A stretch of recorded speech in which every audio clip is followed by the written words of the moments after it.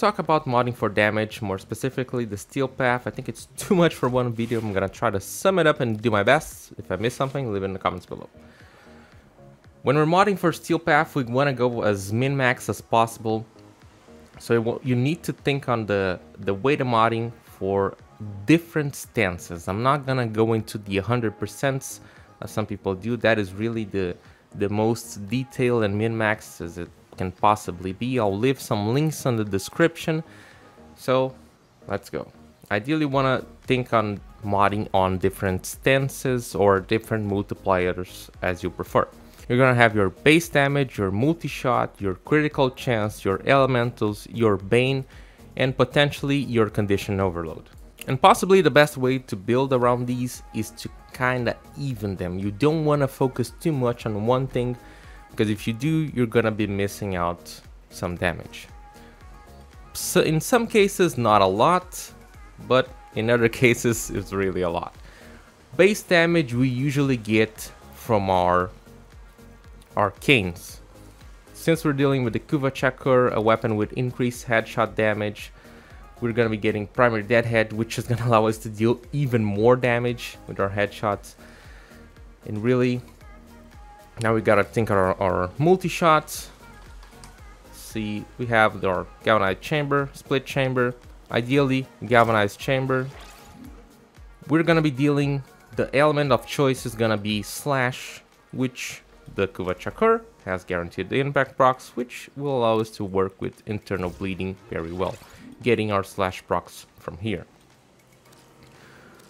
Let's think about our increase our damage even more with our Bane, which double dips the damage with the dots. So that's gonna be slash, toxin, electricity, heat, all those things will double dip the Bane.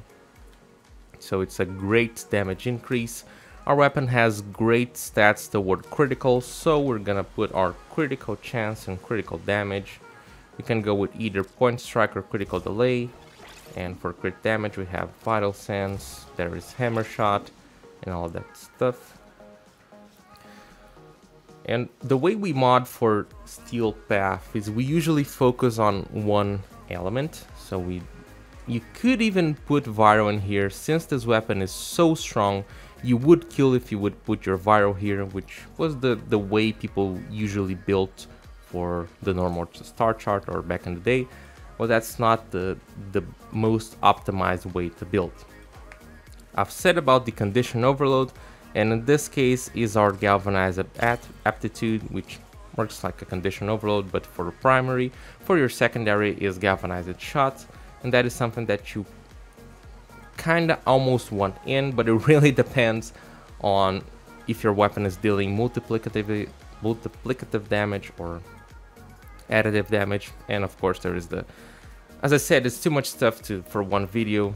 If you want status chance or not, there is a bunch of variables included. And the way to check if your damage is dealing multiplicative or additive damage, there's a video from Gamble. There's also a chart that I'm not really sure who belongs to, but I'll leave it in the description for you to take a look. And so now we also pretty much have some free slots to put whatever we want to further increase our damage. Since we're gonna be dealing headshots and aiming for that, we could use bladed rounds, or you can use your galvanized scope to make it even better for your critical. And the last slot is again optional. This build is for single target, so I'm just gonna put in a vigilante armament. So this will deal a massive amount of damage to corrupted, which is what we have here. Let's take a few shots and take a look how it's gonna be. One shot, one shot, one shot, and it gets even better as we stack our galvanized chamber and our galvanized aptitude. And keep in mind that as I said, we focus on one element because we actually usually have a good primer to increase our damage, and it gets pretty crazy. You could see that I was not triggering arcane or primary deadhead, because I wasn't killing with direct damage or either a electricity or gas block.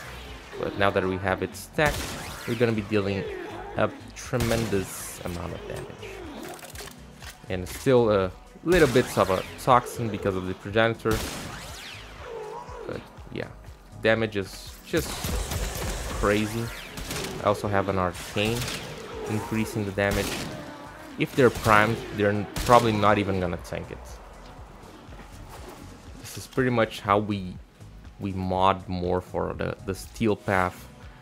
I don't think this was an amazing job of a video, but it really, I'm not an expert on explaining this stuff. It's kind of a concept, and it just, after you kind of learn it, you just start making stuff that works.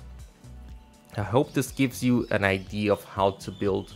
Of course, each weapon in this game is different and you're gonna mod it on a different way, but keep in mind those different stances or multipliers for damage, and then you'll just keep learning more and more. I think this was able to give you kind of a pace of what to do for your builds.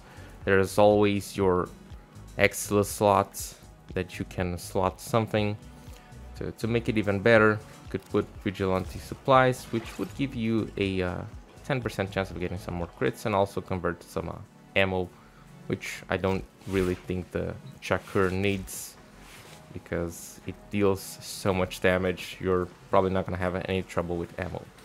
So let me know what you think about this explanation. Did I miss something? Please leave it in the comments below. I'll make sure to pin it and to address it, make sure that everyone sees it. And thank you very much for watching. Leave it a like and consider subscribing.